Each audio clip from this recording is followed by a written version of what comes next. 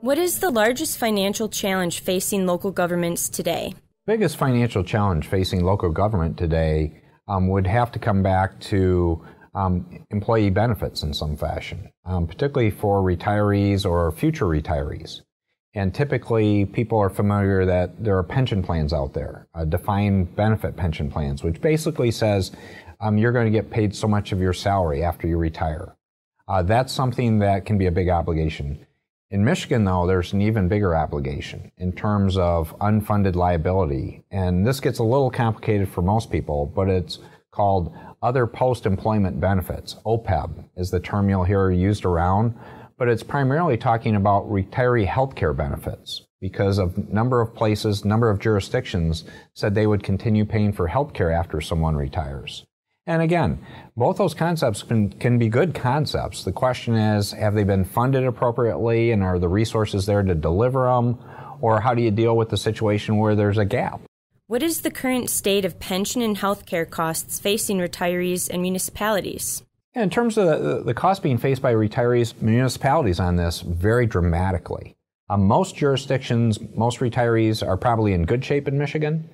There are about 330 jurisdictions that have defined benefit pension plans or offer post-retiree medical benefits or both. Those are the primary ones that need to be reviewed about this issue. And they themselves would break down into different groups. There are some that are well-funded that we don't need to worry about, that have offered these for years, that should just keep doing what they're doing. Then there's probably the largest group would be in this middle ground to say, you're probably not funding, particularly the post-retiree medical piece, the best way. And so you've racked up some significant unfunded liabilities, and you could be in trouble in some fashion.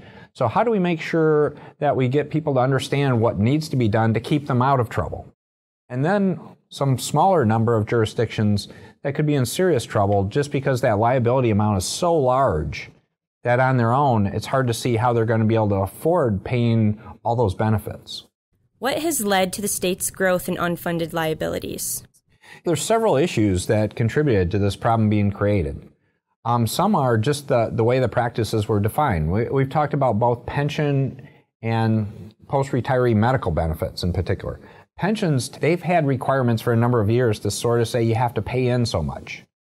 So in many cases, they've been better funded than this retiree medical benefit question, which quite often was called pay-as-you-go, which was never a good practice, which meant to say you didn't set aside any money as people were working. You basically waited until you started paying that benefit and you pay it out. That's not a good way to do this, but that's been the normal practice throughout all the United States, not just in the public, but for the private sector for many years. And so that's caused the accumulation of much of this. So the bigger problem is with this OPEB or these post-retirement medical benefits. Beyond that is the issue that look at how fast healthcare costs have been rising. So when people were doing this, they sort of predicted, healthcare costs going up like regular inflation and everything else. Healthcare costs have gone up much higher than normal inflation over a long period of time. And so that's made this unfunded number go up that much higher. And then we've had some jurisdictions, some places, particularly cities, that are kind of our older cities that have seen population declines or no longer growing in population. So the number of retirees in relationship to how many people paying in to help support the people that have retired is getting out of imbalance. There are many more retirees than there are active people working, and that can cause financial problems if they haven't been properly funded over a long period of time. Why was the Responsible Retirement Reform for Local Government Task Force created? Yeah, well, I created this task force to address this local pension and benefit issue just because it is a looming crisis. And let's not wait for it to be a full-blown crisis. Let's try to get on top of it. Let's try to say, how can we work through this issue? Because if you look at many of the jurisdictions that have these programs, hopefully can work their way through these issues with some good guidance, what's best practice, with some support, some help, not just financial, but in terms of getting some direction or talking to their citizens about what they need to do, or the retirees about how they can all work together to solve these problems. So this is about rallying people to say, we all know there's a problem. Let's try to solve this for as many places as possible, and then recognize there could be some group of jurisdictions that are going to need even more help. Why is it important that Michigan address this issue now? And what happens if nothing is done?